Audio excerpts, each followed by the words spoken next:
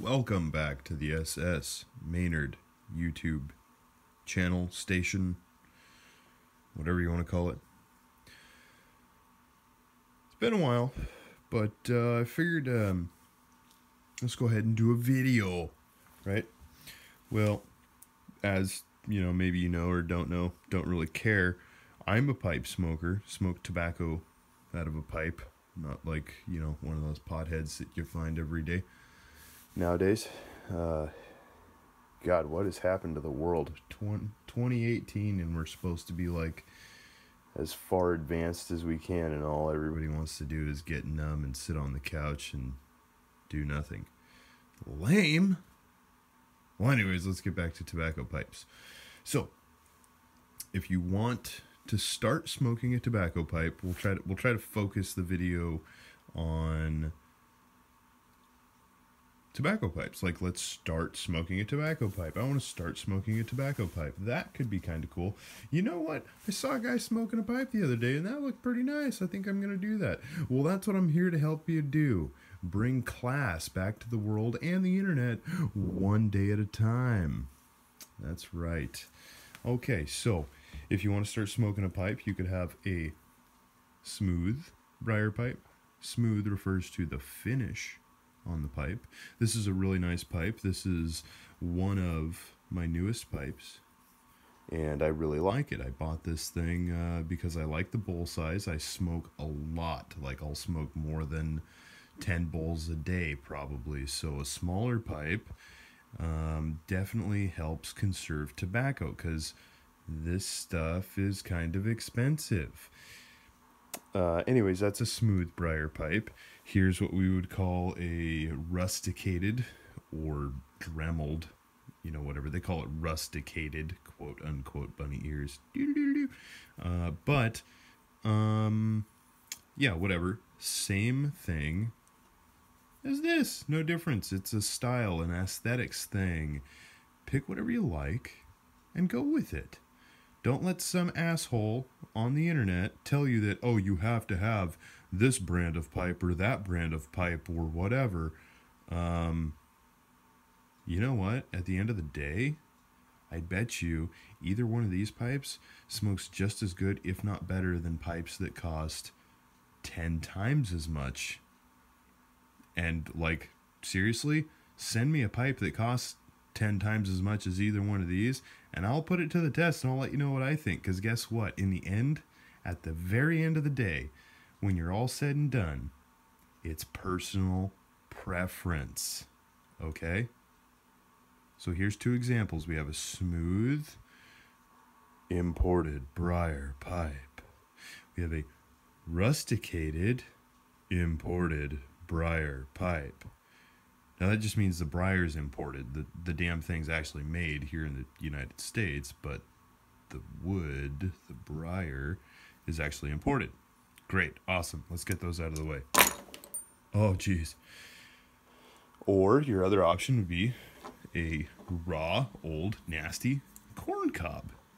And I don't say nasty because they're a nasty pipe to smoke. This is actually probably the best pipe I have ever smoked. This was the first pipe I had. I have not used it in a long time. It did not come with this little stainless steel flashy looking ferrule. It came without that. But I made that, and I put that on there just to give it a little bit more class, world. Anyways, standard corncob pipe. Again, grown and made here in America. And guess what? It came with a sticker on the bottom that looked just like this sticker, for your information. But guess what? It had a hardwood bottom. They don't make this pipe anymore. They don't. I've looked for it forever. But anyways, Missouri Meerschaum, yeah, corncob pipes. That's the only place to go for a corncob pipe. Great place. But anyways, new production. This one, what's all that white crap on it? Oh, that's plaster of Paris. They pack that into the open cells of the corncob pipe, open cells of the pipe, and claims that, oh, it smokes cooler. It stays cooler while you smoke. It's cooler to the hand. It's cooler while you smoke it. Great stuff. You know, yeah. And yeah, it works. I mean, this is one of two of the first filled being filled with plaster of Paris, pipes that I have used, corncob pipes that I've used, and I don't have any complaints other than Missouri Meerschaum, you effing idiots, you put finish, shellac, clear coat, whatever, inside the bowl. Stop doing that. That is absolutely ridiculous. That just ruins the pipe. And it's a pain in the ass to clean that shit out every time you get a brand new pipe. Oh yeah, I got a brand new pipe. Let me detail it before I use it. Sucks. But anyways, it's doable, and it's a damn good pipe to smoke out of. This is a damn good pipe to smoke out of. It's got this big crack here. It's actually not a crack, it's a separation. But guess what? It doesn't leak smoke. I can put my thumb over it, and I cannot blow smoke out of that when I blow into the stem with a lit bowl. This is a damn good pipe. This actually survived being shot out of a compound bow and then frozen overnight outside and stomped into the mud. Amazing pipe. Your briar pipe is not going to live through that. This one did. I cleaned it up with a toothbrush, some sandpaper, and a scraper. Good to go, ladies and gentlemen. Corncob pipes are the shit. They rock. Briar pipes are good too, but to each his own. But these are really cheap. If you want to start smoking a pipe, go check out Missouri Meerschaum corncob pipes. Or I think it's just corncob, what is it, like corncob pipe? I don't know. To punch in Missouri Meerschaum to Google, because everybody's got a smartphone in their hands. Stop being a retard. Punch that stuff in, and you'll find them. Missouri Meerschaum, right here in the USA. Amazing. And guess what? They're in Missouri, if you couldn't already figure that out. Great pipes, right? They got different styles of stems. They got different styles of bowls. Awesome stuff. Great. And then obviously you have the briars that we talked about a minute ago. But if you want to start smoking a pipe, so you need to pick a pipe, pick 10 pipes. Doesn't really matter. Any pipe you want. Just pick one, pick a couple, try it out. If you don't like it, buy another one. Borrow one from somebody. Whatever. Does not matter. The other thing you're going to need, primarily, is a poker or a stir tool. Now, the easiest thing probably, and actually maybe not, I mean, this is 2018. Who has a paper clip? I have paper clips because I'm old. But anyways, you take a paper clip and you need a stir stool. Well, you can use it just like that. You can use it to clean it. You can use it to stir your bowl, to help keep it smoking, keep it going. You can, fold it out about 90 degrees or full, doesn't matter. Grab hold of both ends, or the loose end, and the closed end. Hold both those wires and bend it up. And if you can get it right, you could actually fit that in your bowl and kind of use it as a makeshift tamper. So a tamper is to tamp the tobacco down while you're smoking it. And that would probably be plenty adequate to get you started, get you by. If you want a more specialized or more productive pick tool,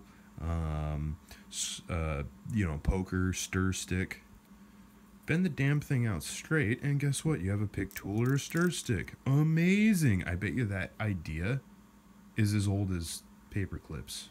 Like, really, I didn't invent that. That's just, use your brain. If you don't have a paper clip, or you don't want to use a paper clip, you know what you could do?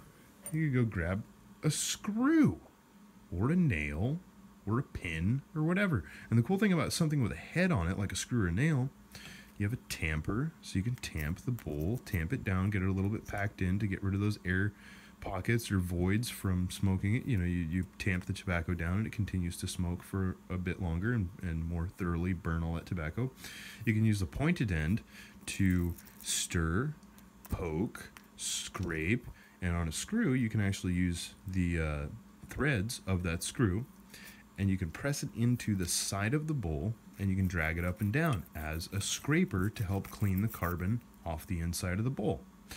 So that's an option. So what do you need? You need a pipe. You need a pipe. You need a tamper. You need a poker. And you need a scraper. Awesome. Screw, nail, toothpick, bamboo skewer. They all work. Or you could get a little bit more fancy and cut a piece of bamboo, glue some metal cups I will not say what these are. If you're smart enough to know what these are on the ends of this piece of bamboo, good for you. Thumbs up, genius. If you're not, well, you probably don't even need to know, and I'm not even going to waste my time telling you. Put a poker in it. This is pretty long. It will get down to the bottom of any bowl, tobacco pipe bowl that I have ever encountered. It's fairly large diameter. This is actually a stainless steel hinge pin out of a hinge. That's why it's called a hinge pin. I polish it. I put a point on it so that I could dig, scrape, whatever. This itself works as a tamper. Or if all I need is a tamper, I don't have to pull the skewer, scraper, poker out. I can use this end as a tamper. I can use this end as a tamper. And when I need a pick tool or a poker tool, stir stick, I just pull it right out. It fits down on there quite nicely. Locks in. These don't fall apart. They don't fall apart. This is a custom piece made by me. You want one? Good luck. You're gonna have to really know me well to get me to make you one of those. Maybe not so well, but it'll take some convincing. So you need a pipe, you need a poker, you can make one, you can find one, whatever. You also need a fire source. I like a Bic lighter. Why? I get about a month and a half out of a Bic lighter, and I smoke about 10, 12 bowls, sometimes more, every single day. And that's more than one light per bowl, I guarantee it. Everybody says wooden matches, and honestly, wooden matches are probably the best thing to use. In my lifestyle, a Bic lighter is just far more practical to use. But also, this little case, and that one's hanging on tight. There we go. So we got a Bic lighter. We got this little stupid-ass case. Well, that goes in there. Bam, that's cool. And what does that do for your lighter? I'll tell you. And this is why I'm going to have to thank all you potheads out there, because you really helped me out with this, because now everybody who thinks pipes thinks potheads. Great. Well, you made a product, or somebody made a product that I guarantee was 100% marketed towards potheads, or ideally marketed towards potheads. And guess what? It's a perfect pipe smoking tool. Not perfect. It's a good pipe smoking tool. So you have this tamper on here. Doesn't really work if you're past half a bowl or a third of a bowl, no matter what pipe you have. This is just way too short. But it does have a metal end. It's chrome plated brass. Awesome. Has this bottle opener. This thing, I've never been able to open a bottle with this the way it was intended to. That's why it's got all these chips in the bottom. I use it just like the bottom of a regular Bic lighter, you know, that just whatever. But awesomely enough, it has this pick tool. This tool is probably, a pick tool is probably more important than a tamper, in my opinion, because a pick tool being smaller may take you more times to tamp it, poke it, whatever, but you can kind of achieve the same results as a tamper. So anyways, this little lighter case, we have a tamper, we have a pick tool. Pick tool can be used to aid in more consistent burn in your tobacco load or plug or bowl. Also, it can be used to help clean. And then obviously you have your Bic lighter, and these things are really reliable. And I don't even want to hear any crap about how a Zippo pipe lighter is better. All you can taste after you use a lighter fluid ignited or lighter fluid fueled lighter of any type, brand, I don't care, if it's lighter fluid that you squeeze out of a can into your lighter and you close it up and you light it, all you can taste is your lighter. You're not tasting tobacco. A wooden match, you light it, you let the sulfur and whatever else is in there burn off. You still have a flame, but when the flame is only burning the wood stick, then you light your tobacco. That's probably going to yield you the best flavor results, and you're good to go. But this is a cool tool. This is an awesome tool. Love this thing. Because, well, I made it, and so I made it for a purpose and like with an idea in mind, and it fit the bill perfectly because I made it perfectly for the purpose. Weird how that works, right? When you build something to do a job and it does a job just amazing. Strange, right? Or you find a machinist like myself, and you happen to just like make a tamper, and this works really cool because you can tamp that whole damn bowl in one go if your bowl is big enough. But that's the problem. This one's like, it's big. It's like 3/4 of an inch, and it's 1/2 of an inch, but it has some chuck flats on the end of that guy there. It's got 3 flats on it, and so you can use that, and that's plenty big enough for a tamper. Kind of a pain to carry that in your pocket though, because like everybody looks at it and goes, what the F is that? Then you have to explain it to them. But really, when you're smoking a pipe in 2018, everybody looks at you weird anyway. Hell, in 2012, when you're smoking a pipe, everybody looks at you like, what are you doing? You're in public. And you're like, it's a tobacco pipe. And they go, no way. The other thing I recommend is getting pipe cleaners. Pipe cleaners are awesome. I have a fancy holder. Go ahead, go find a fancy holder, and you'll feel like you're like king shit or something. I don't know. But you got these pipe cleaners. They were good for cleaning out what is that? The bit, the stummel, and most stummels, you got to take a pipe cleaner and fold it in half and get it inside the stummel, twist it around, move it back and forth, whatever. You can also use it to kind of poke in the bowl, or when you're done smoking, especially if you have a non-filtered pipe, like this pipe has a filter, right? Awesome. I love filtered pipes. I hate unfiltered pipes. I hate the spit. I hate the gurgle. I hate how much extra heat you get. But anyways, if you have a non-filtered pipe, you could do it with one of these two, I guess. Stick the pipe cleaner down into the pipe when you're done smoking and let it sit. The pipe cleaner, being cotton, will help absorb moisture. And then the last thing you need for good pipe smoking is tobacco. Carter Hall, Borkum Riff. Those are my 2 personal like go-tos, right? And I guess the other one is like Prince Albert, right? The Borkum Riff is in a total different class than like Carter Hall and Prince Albert. And most pipe snobs are going to go, oh my God, those are garbage, blah, blah, blah, blah, blah. Well, you know what? Go F yourself if you're of that mindset, because to each his own. And it's like everything else in the world. It's all personal preference. I'm not going to spend $40 for 3 ounces of tobacco because Peterson made it. You can go F yourself straight in the face.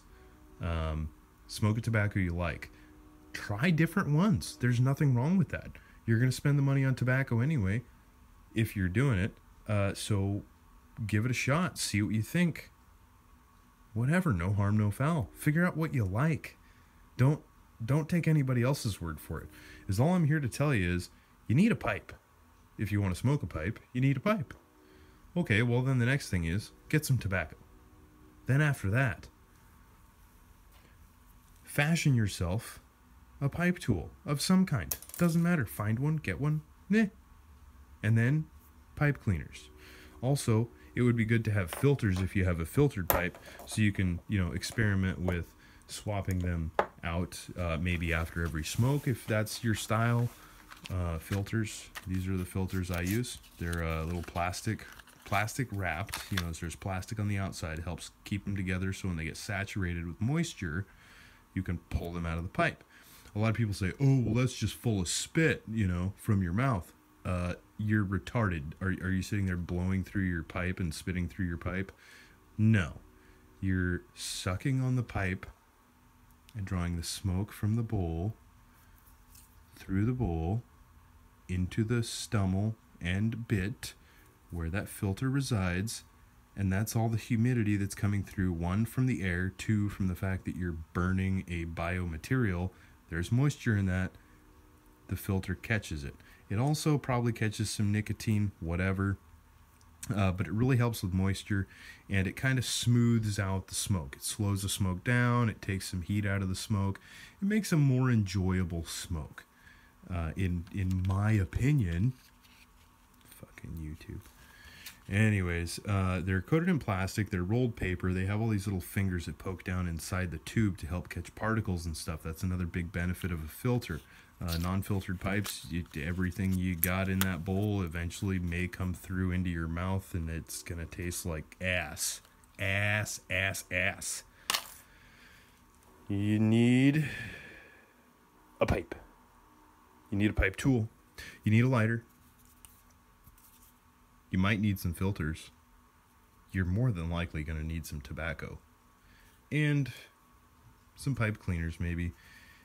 Rum is never a bad idea. Tobacco and rum go together really well. Also, like one of my personal go-tos, tobacco and red wine. Amazing. Rocky Patel cigars and red wine. Amazing. Anyways, that's my thoughts on smoking a pipe. Don't let somebody tell you have to buy the fancy stuff or you have to buy the cheap stuff. Buy what you like. Buy what you want. Buy what fits what you believe your style is, and experiment with different tobaccos and have a wonderful experience smoking your tobacco pipe, and help me and the few others around the world bring some class back into life that we know today. Have a good night. Thank you for watching.